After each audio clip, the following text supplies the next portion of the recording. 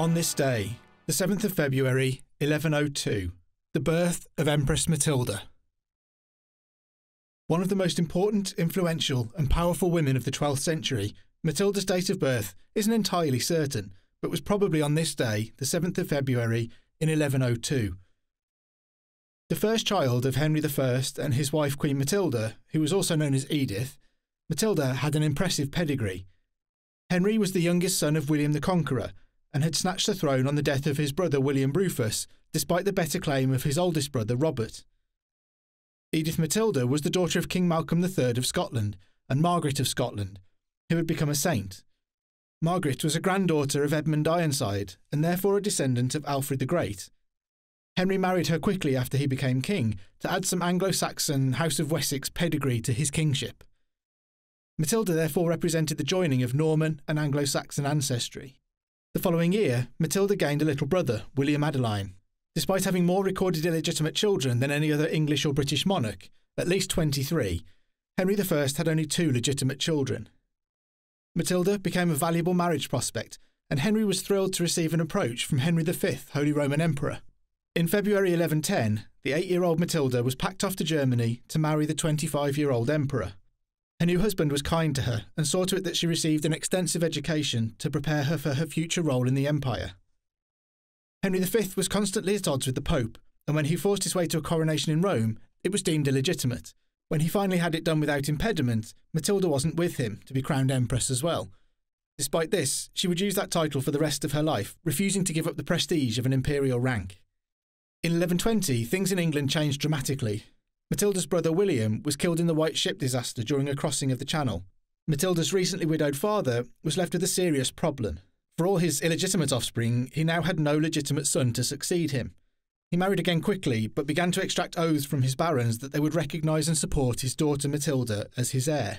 When her husband died in 1125, Matilda returned to England, and Henry, still lacking a legitimate son, continued to push her as his heir.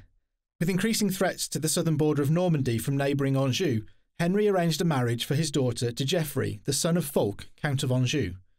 Matilda was 26 and Geoffrey was just 15. She really wasn't very happy. She refused to take the title Countess of Anjou when Geoffrey's father gave his son the title and left for the Holy Land. The marriage had a rocky start, and Matilda left Geoffrey to return to her father's court. Henry eventually sent his daughter back and was happy when she gave him a grandson, also named Henry, who he might have hoped would leapfrog the tricky succession of female rule and succeed him. Pretty soon, though, Henry had fallen out with his daughter and son-in-law. When he died in 1135, they were in open conflict, and in the aftermath, Henry's nephew, Matilda's cousin, Stephen of Blois, swooped in and had himself crowned king. Matilda would spend much of the next 19 years pressing her claims in papal courts and then in person in England.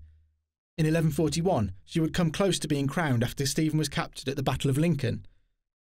She planned to be known as the Lady of the English, a title that harked back to Anglo-Saxon female rulers, and deftly avoided the problems of using the title Queen, which was generally understood to be the wife of a king rather than a female ruler.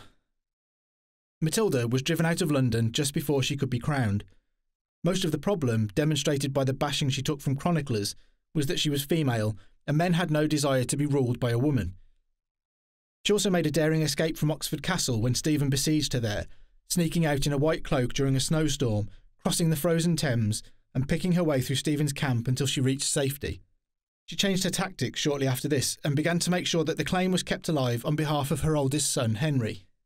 By the time she died in 1167, aged 65, Matilda's son was King of England, Duke of Normandy, Count of Anjou, and Duke of Aquitaine. He ruled an immense group of lands and looked to have founded one of Europe's most powerful dynasties. She had represented him in Normandy for years, based at Rouen, and her son's direct male descendants would rule England for 3 centuries more as the Plantagenet dynasty. A strong, driven woman who never gave up, the indomitable Matilda was born on this day in 1102.